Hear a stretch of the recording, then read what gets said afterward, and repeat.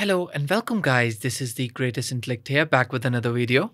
And in today's video, I'll show you how to connect a PS5 DualSense to your Windows PC. I'm using Windows 11 here, but this method will work on any modern Windows version. So let's begin.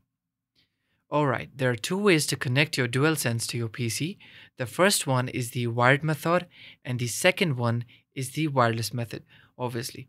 So it depends on what you want to do. If you want to connect it using the wired method, you are simply going to get a Type A to Type C USB cable, the one that comes with the controller, and plug it straight into the computer and the controller will start working straight away. No extra settings required. The wireless method is also fairly simple.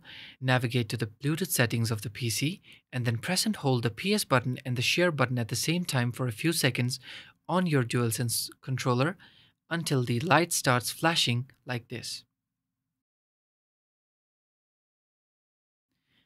Then look for the wireless controller in the Bluetooth search discovery and connect to it.